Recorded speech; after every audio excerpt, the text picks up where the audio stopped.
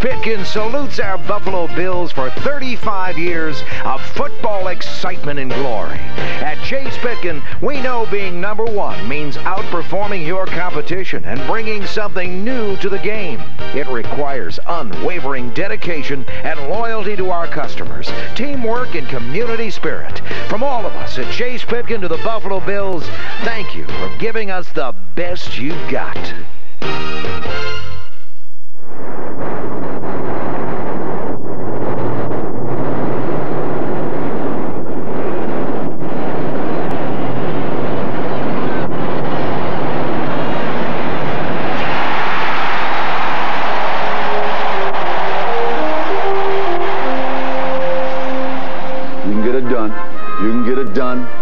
What's more, you gotta get it done. Demand and expect the very, very best that all our football players have. We want to play with a lot of pride, a lot of Where would you rather be? Right here or now?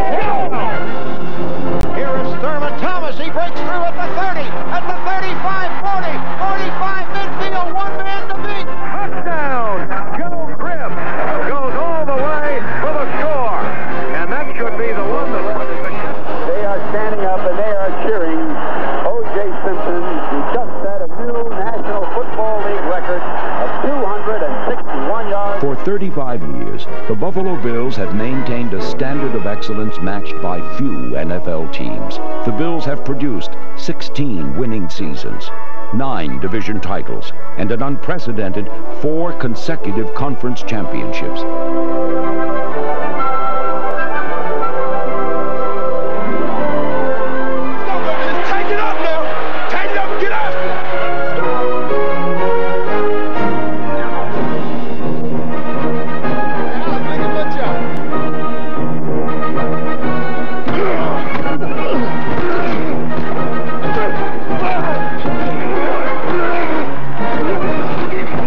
AFL's founding franchises, the Bills had a humble beginning, but they persevered through years of glory, years of pain, to take their place as one of the NFL's greatest success stories.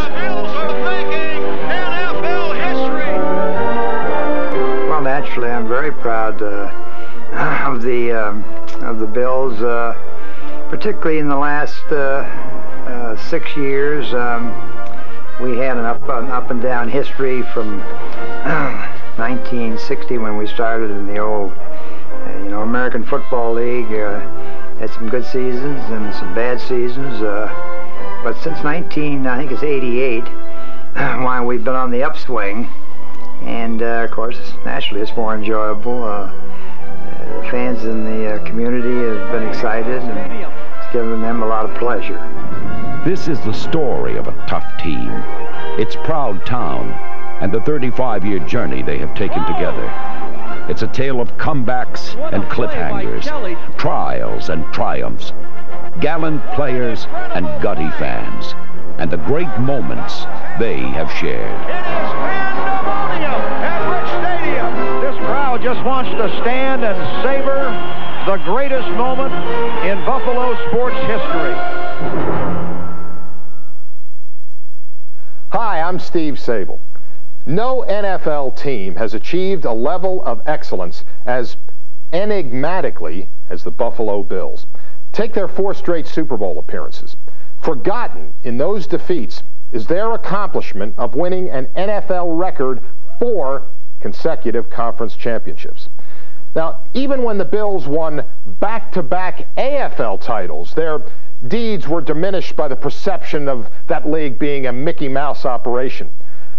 You might say the Bills are they're just like the city they represent, proud, tough, always striving for respect.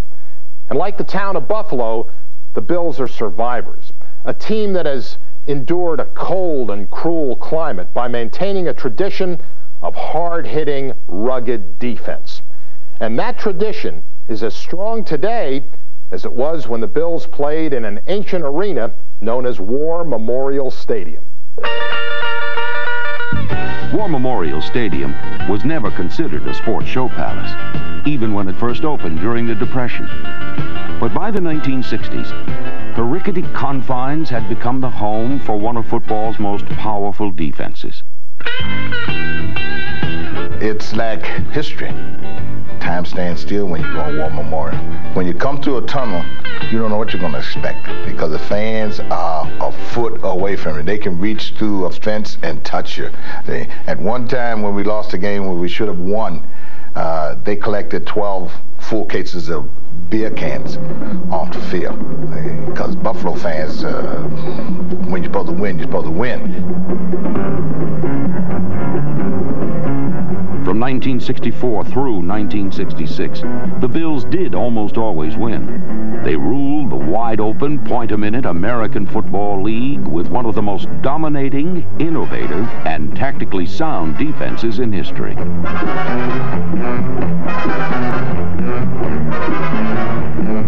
The 11 of them, and they played all the time together. That was a group that knew one another and that knew exactly what they needed to do every Sunday to be in a position to win. It was really a fine defensive football team. We played man-to-man, we played the bump and run, but most of all, we had a great rush from our defensive linemen, and it gave us a better opportunity to be able to cover wide receivers, and it gave our linemen a better chance to rush the passer, which made us a better defensive secondary. The general defensive picture was overseen by head coach Lou Saban, but its sophisticated wrinkles sprung from the fertile mind of staff assistant Joe Collier. He was a defense mastermind. He can take an offensive team and just pick it apart. He will set defense for any play whatsoever. Collier never had signals on the sideline.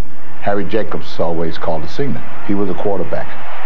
I did believe in an aggressive conservatism. Our coaches developed defenses to do the things that they wanted us to do, but they really left it up to me to call what was going to be played on the field at any time that I wanted to make the call, and I made all the calls. The Bills were masters of disguise, often lining up Jacobs, a middle linebacker, at defensive tackle. Defensive end Tom Day hovering menacingly in the gap. Or George Sames as an AFL pioneer with the safety blitz. Buffalo could take such chances because their front line was anchored by a rock named Tom Sestak. Sestak was the guy on that defense. He was a great player, extremely strong, very physical, great competitor, very intense player. Career was shortened because of a knee injury, but he was really the key guy in my mind on that defensive unit, played defensive tackle for us and was an outstanding player. The massive Sestak was assisted by linemen Ron McDole and Jim Dunaway, two behemoths who loved tackling blue plate specials as much as quarterbacks. Food was the most important thing to these guys. They had a place here in Dunkirk called Rush's, and they had lobster dainies, which were about this size, and all you could eat for $4.95. So we all went down. Dunaway his number was 78, and McDole was 72. So they decided they were going to eat their number in lobster dainies, but they went beyond that. I think McDole ate 90-some, and Dunaway ate 80-something, whatever it was, with French fries, and then they had double butterscotch sundaes afterwards. And the guy came out and told him to get out and don't ever come back. It appeared as if the Bills had bitten off more than they could chew when they hosted the 1964 title game. The defending champion Chargers scored early and were threatening again when the Buffalo defense made one of the most famous plays in AFL history. Linebacker Mike Stratton drilled Keith Lincoln with the shot heard round the world. That play when Lincoln was going to catch the ball, and I think it's Tobin Rote that was throwing the ball to him. And Lincoln reached up. Stratton hit him just as the ball was going through Lincoln's hands and broke 4 of his ribs. And you could hear the crack. And after that, you could see on San Diego get drained. The power to take and execute drained. And from then on, we started beating. our defense shut down San Diego's offense. The defensive line played a tremendous game that day. Our linebackers held their running backs in check coming out of that backfield, and that was one of their assets, was Paul Lowe and Keith Lincoln coming out of that backfield, which actually gave Butch Bird and myself more or less a day off because they just didn't have a chance to run their passing patterns the way they wanted to.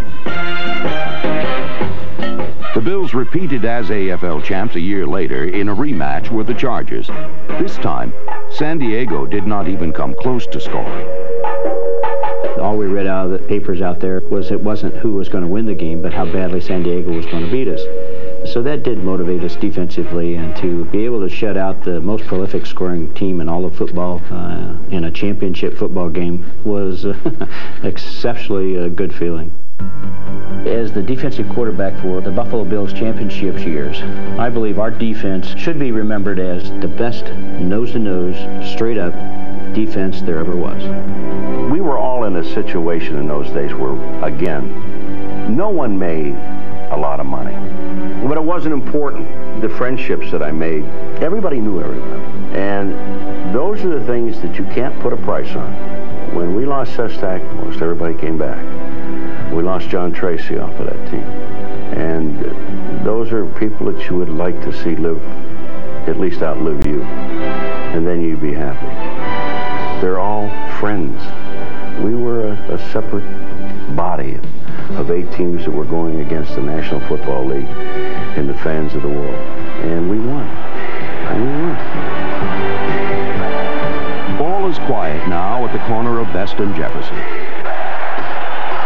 But if you listen carefully, you can hear the roar of the crowd as they cheer on the Buffalo Bills, whose tradition of defense is now carried on by a new breed of players, led by number 78, Bruce Smith.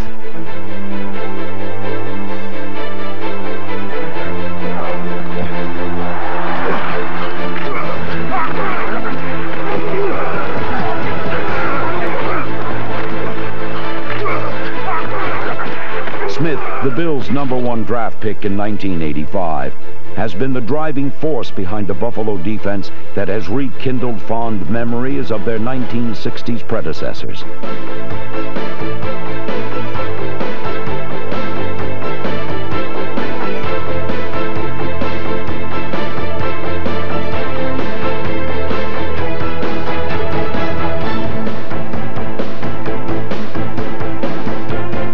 Big, strong, swift, and savvy, Bruce Smith is the all-time AFC sack leader and also a leader by example.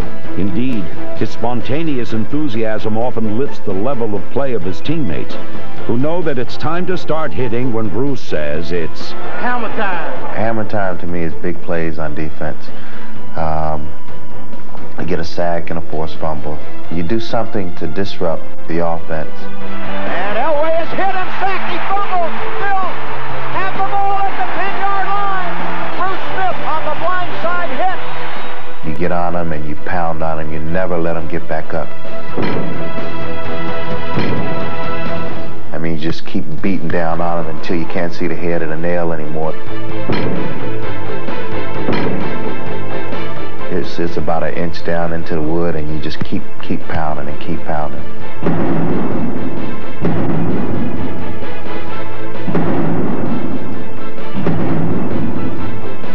Hammer time.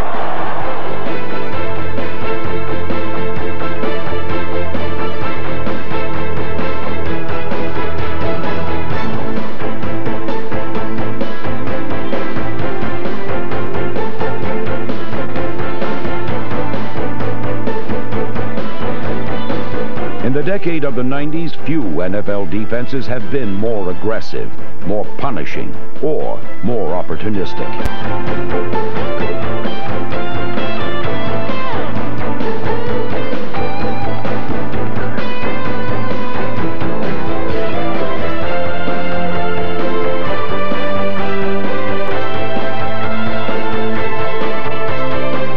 Here's a pass coming up. Mitchell throws. Intercepted at the 20, the 15, the 10. Mickey Washington runs down for the touchdown. The throw is Sims, and he fires it incomplete and then intercepted. It is picked off by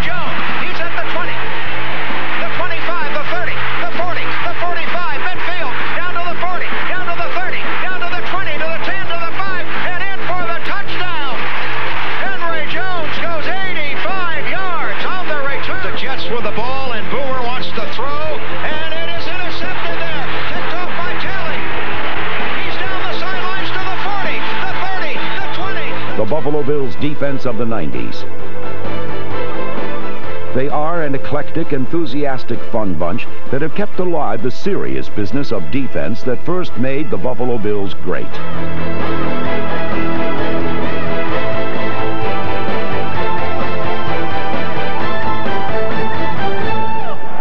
Hey, baby, are y'all convinced now?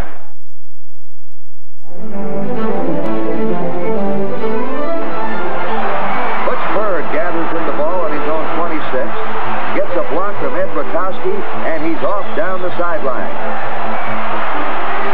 Paul McGuire steamrollers John Hadel and Dave Kasurik, and Bird is in for a 74-yard touchdown.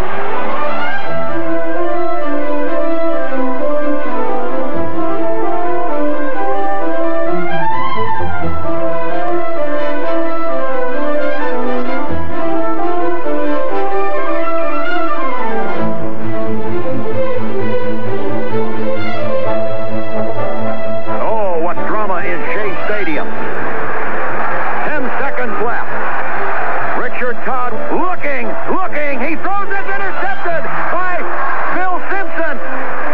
Simpson goes down at the 10-yard line, and with 2 seconds left, the Bills are going to win it.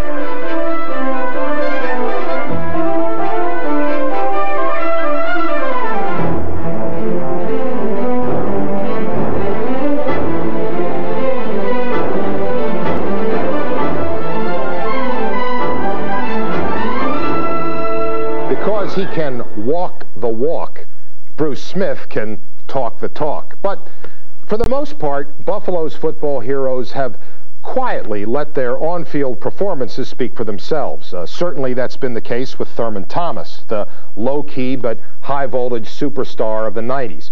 It's true, too, of O.J. Simpson, perhaps the greatest Bill of them all.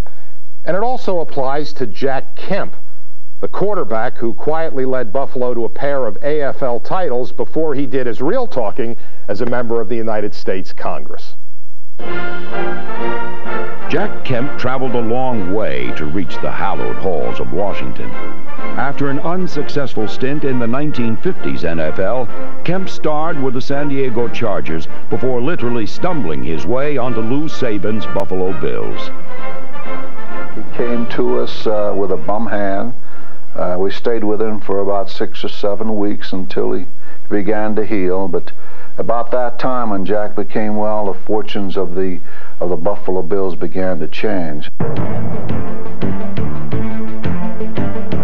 With their new quarterback, the Bills became winners, but Kemp, more accustomed to the wide-open style of the Chargers, occasionally disagreed with Saban's more conservative strategies. Jack Kemp as a player was at times very stubborn. I remember one game in which I insisted that he throw a particular pattern. Nothing seemed to happen.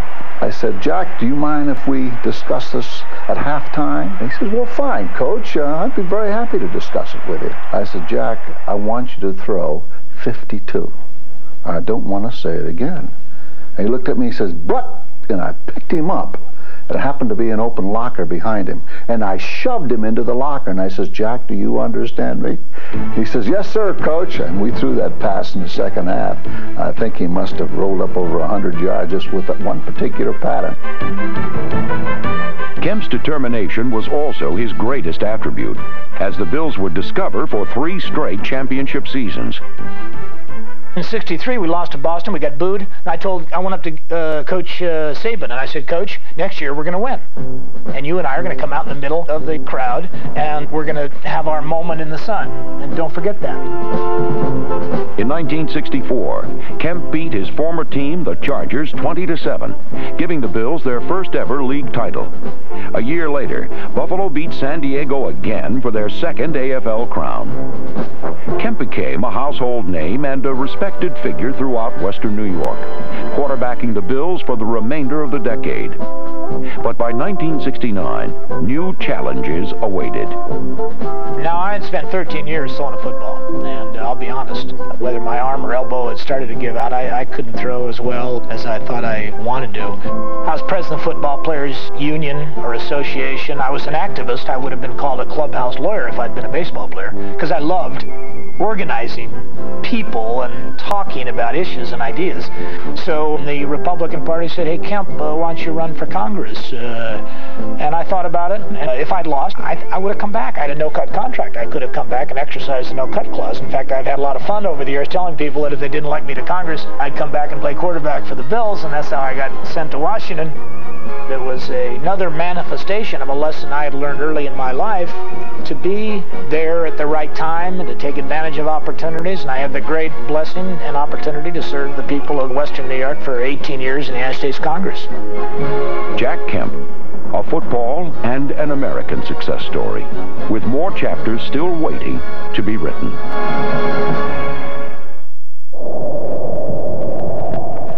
In the snow and sleet of Shea Stadium, O.J. Simpson, number 32, became the first player in history to rush for more than 2,000 yards in a single season. O.J. running left. O.J. 5 more. There it is. He did it. He did it. Yeah. I just wonder if the three of us at this moment fully realize what it has been our great privilege to watch O.J. Simpson run for 2,000 yards in one season. The records and statistics speak well, but not as eloquently as the memories. O.J. was the only player I ever played against in a Pro Bowl who in practice made some moves where the entire Pro Bowl squad, and this is running through plays in the Pro Bowl, stopped in awestruck, and guys said, did you see what he did? I mean, can you believe what that guy just did?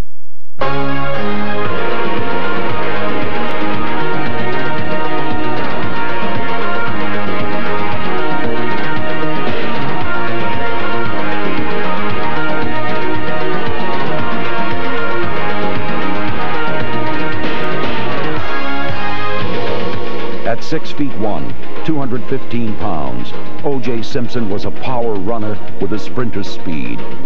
And beyond the speed, there was an instinct for the light, a sense of where the defense had become frayed and vulnerable.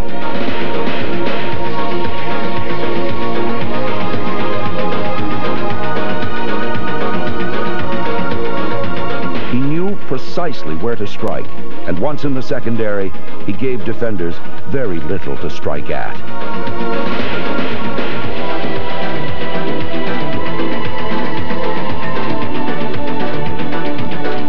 I would rather juke a guy and try to make guys miss, but I always considered myself, I carried the ball so much that I was a pretty physical ball player also. I mean, I ran inside a lot. And normally what you would do is, early in the game, you'd pick out a DB, especially an undersized DB, and you bone him a few times. So bone him once or twice. What that would do is make it a little easier to juke him later on. There was always muscle behind Simpson's magic.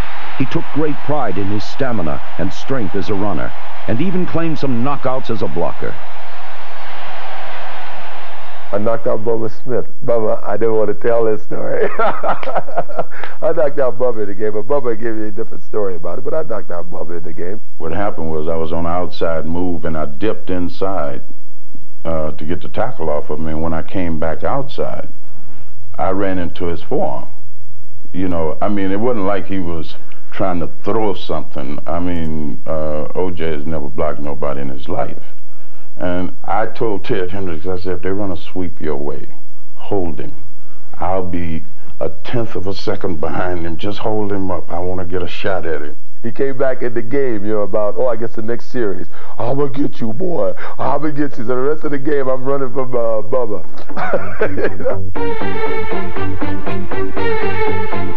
The pursuit of the juice was never a trivial one, and 4 times he led the NFL in rushing.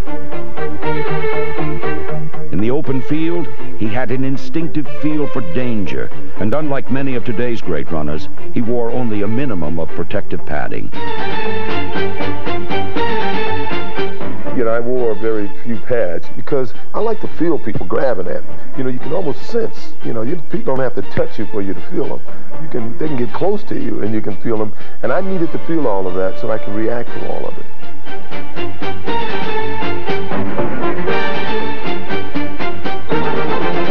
You develop a sense of yourself, a sense of total control. At that point, you think you can whip everybody on the field. I think I'm the toughest guy on the field. He got our fastest guy, Lamar Parrish, one-on-one. And it made poor Lamar, you know, look like he was just standing there. And Lamar even came back to the huddle kind of giggling, looked at us and said, you know, what do you guys expect?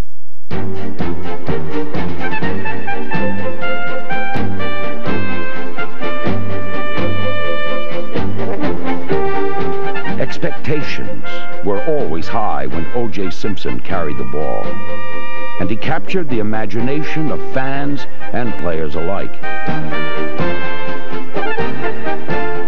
He was a record breaker, a miracle maker, and a great one.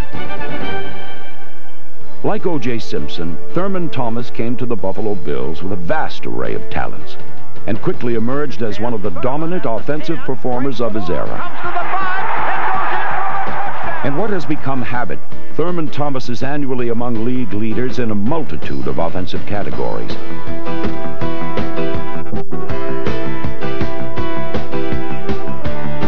He is a dangerous runner as well as an explosive receiver who has twice surpassed 2,000 total yards in a single season.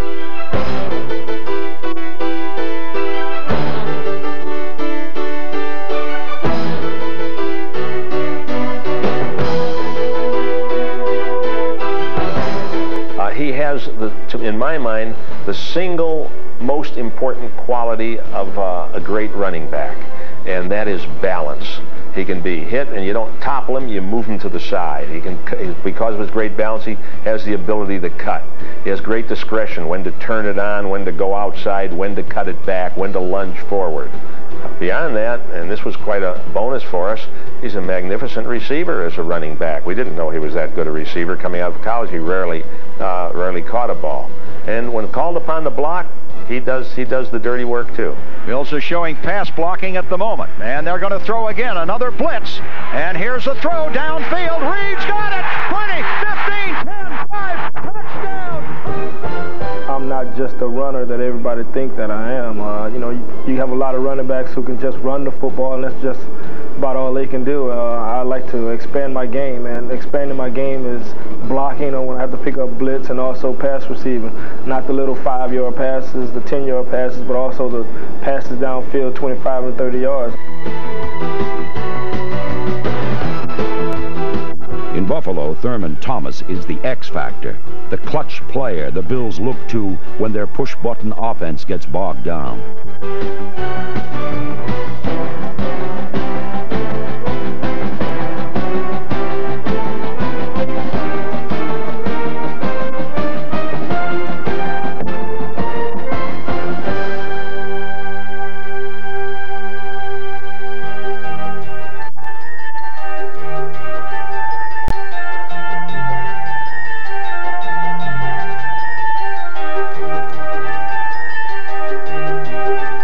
Indeed, in a 1989 playoff in Cleveland, Thomas tied an all-time postseason record with 13 receptions. In the 1990 playoffs, he gained over 100 yards rushing in victories over the Dolphins and Raiders before his spectacular effort against the New York Giants that rates among the greatest in Super Bowl history.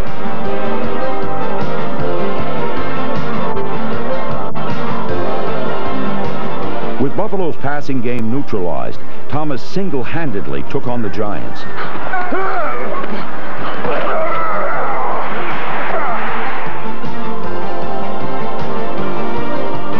Thomas gained 190 total yards in an heroic performance that would have earned him the Super Bowl MVP award had Scott Norwood's kick not sailed wide of the mark.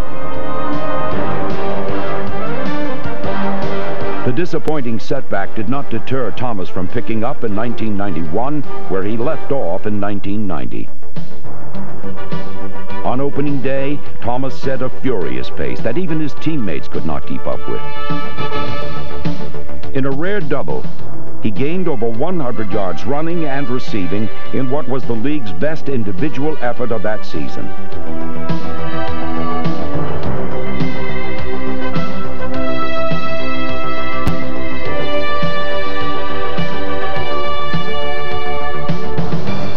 Since that opening day, Thomas has not let up. Consequently, neither have the Bills.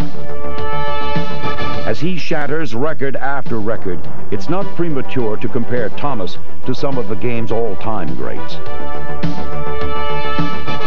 Consider that in his first 4 years, he has rushed for nearly 2,000 more yards than O.J. Simpson did in similar time. And by leading the league in all-purpose yards 3 times in a row, he accomplished a feat not seen since Gale Sayers did it in the 1960s. In the end, Thomas's place in NFL history is still to be determined, but make no mistake about his current role. He is one of the NFL's finest overall players, something that did not take Don Shula very long to surmise when asked that very question. There's one that jumps out at me without any prolonged thought, and that's Thurman Thomas. This is a player that can do it all.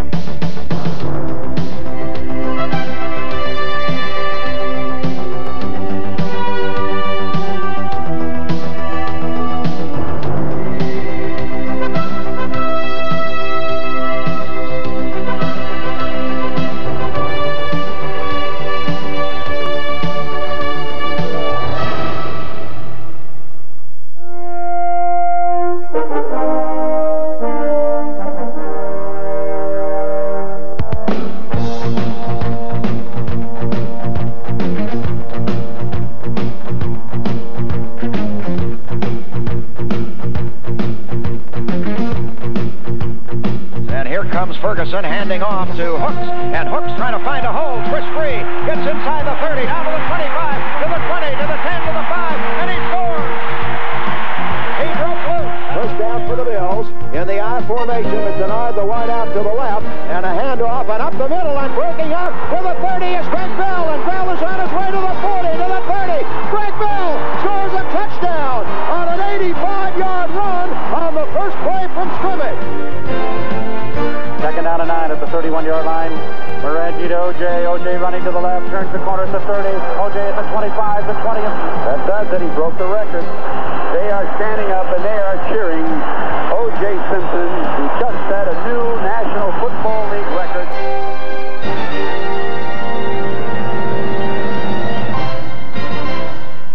After O.J. Simpson's departure, the fortunes of the Bills declined, but their ability to entertain remained undiminished. And that was due to a wily Cajun named Joe Ferguson, a quarterback who still holds numerous Buffalo passing records. With Joe Ferguson teaming up with talented receivers like Bob Chandler and Frank Lewis, the Bills' wide-open offense of the late 1970s was a prelude to Jim Kelly, Andre Reed, and the no-huddle attack that revolutionized football in the 1990s. Joe Ferguson was drafted by the Bills in 1973 and immediately matured when he was quickly installed as a starter. For the next 10 years, Ferguson was the field leader of an exciting offense that kept the Bills competitive in an era when their overall on-field performance was inconsistent. The Louisiana-bred Ferguson was a gutsy, hard-nosed player, a throwback to a time when quarterbacks succeeded by improvisation and imagination.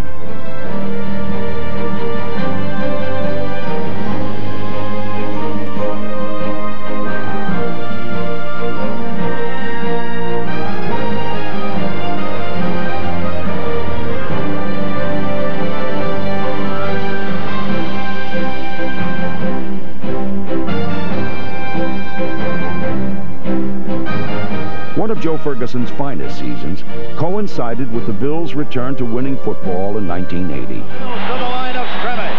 This team is playing inspired football. The stands are going crazy. Ferguson rolling out, looking, throws toward the end zone. It is caught for the touchdown.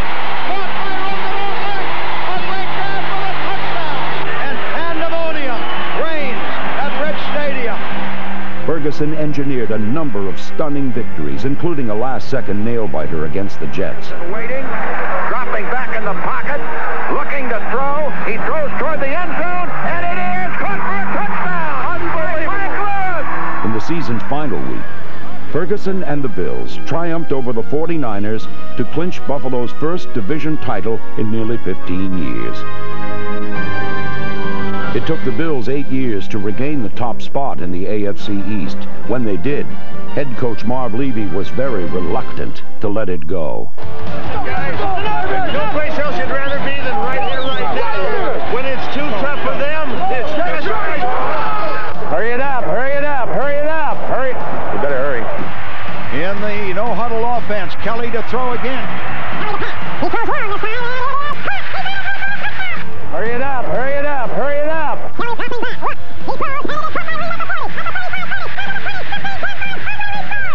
Hurry. You better hurry. Marv Levy's no-huddle attack became known as the offense of the 90s, and it sped Buffalo on a course that made them that decade's most dominant and explosive AFC team. The men who made it go were Jim Kelly, the popular and perennial Pro Bowl quarterback, and game breakers James Lofton and number 83 Andre Reed. Kelly looking, he throws and he drills it in there to Reed at the 40. Reed at the 35, at the 30, down the sideline to the 20, 10, 5, touchdown! Andre Reed, the small college superstar from tiny Kutztown State, has emerged as the most prolific receiver in Buffalo Bills history. He's the all-time leader in catches, yardage, and touchdowns, and has earned a team record 6 consecutive Pro Bowl appearances.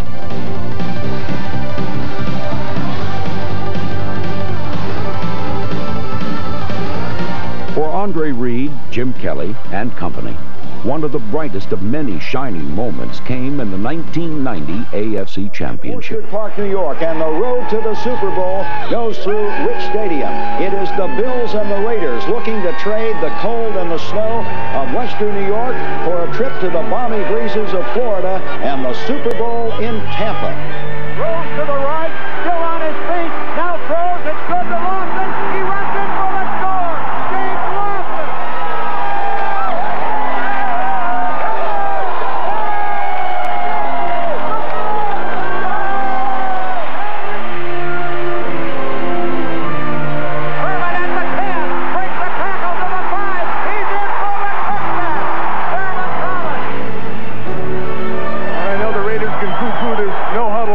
Saying that they've seen it before, but they've never seen it the way the Bills run it. In an awesome display of power, the Bills recorded their most points in a playoff game and their largest margin of victory by crushing the Los Angeles Raiders 51-3.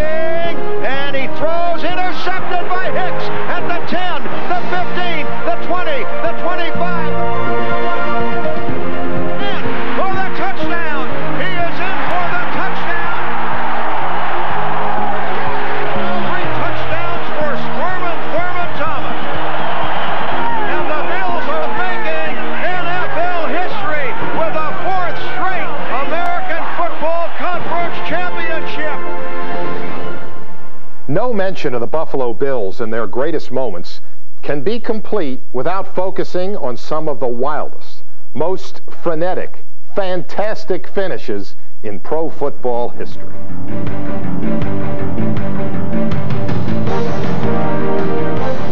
The top-rated defense in the NFL has got to dig in now, or the season could be lost. The Bills need to hold them to win their first division title since '66. 2 seconds to play. There's the long throw toward the end zone, and it is deflected, incomplete, and the game is over, and the Bills have won the division championship. What a dramatic finish in the fog and the rain of San Francisco.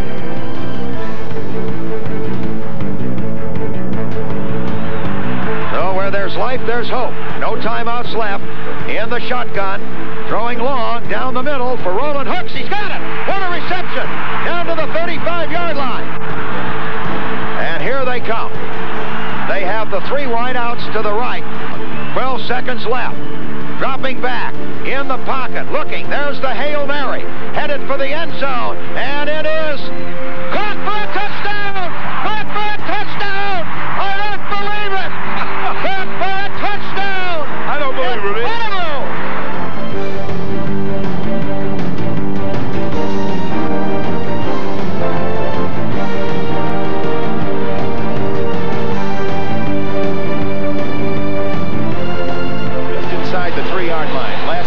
Just inside the 3, and here comes Kelly. What a finish.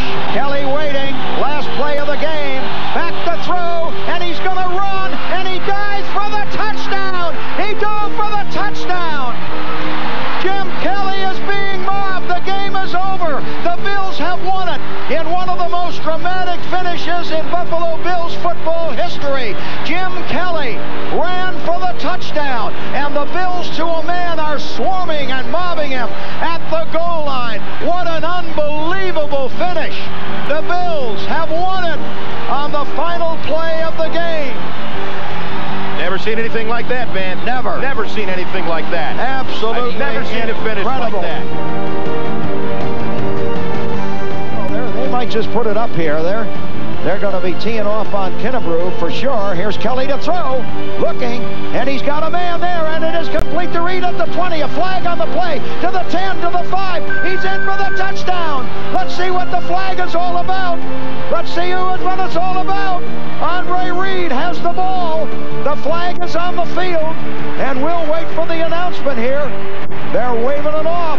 And no, it's going to stand. It's a touchdown for the Bills. How do you like that? The Buffalo Bills' most fantastic finish of all earned them a chapter all to themselves in the NFL record book.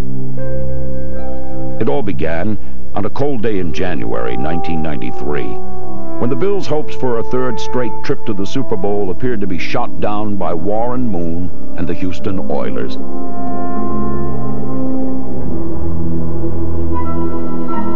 The Oilers took a 28-3 halftime lead. What slim possibility Buffalo had of a comeback was shattered in the early minutes of the third quarter. No team had ever come back from a 32-point deficit. Few NFL teams make any kind of comeback with their starting quarterback sidelined. But few teams have ever had as much character as the 1992 Buffalo Bills. Running left, trying to get to the corner flag, and he is in for the touchdown. So the Bills. The comeback began slowly, patiently, with little hope of succeeding. But backup quarterback and hero extraordinaire, Frank Reich, kept plugging away. Sails it long, Beebe at the 10, at the 5, in for the touchdown. Don Beebe was wide open, a blown assignment there. Suddenly, Rich Stadium has awakened. 4:29 left in the third. Here is Reich, looking to throw, rolls out, throws, down there is Reed at the 5, in for the touchdown. Andre Reed has scored. And now the Bills are back in this game. As this game swung like a tidal wave here at Rich Stadium. You gotta believe if you're a Bills fan. 4:21 left. We can overcome, baby.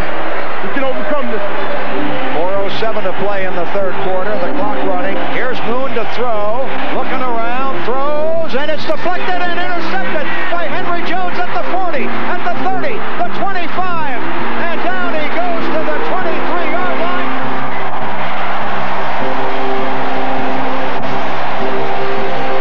Reich is going to the shotgun. 4th and 5 at the 18. There's the snap. He backs up. He looks. He throws. Reed, touchdown. Reed for the touchdown. Unbelievable. The Bills are back in it now. Big time.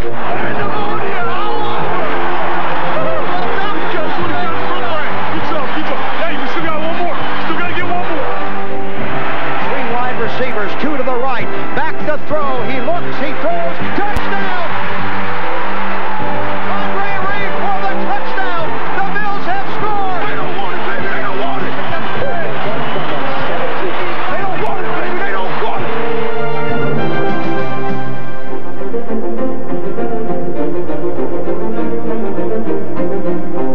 Looking around, throws, intercepted by the Bills. It is picked off by Odom.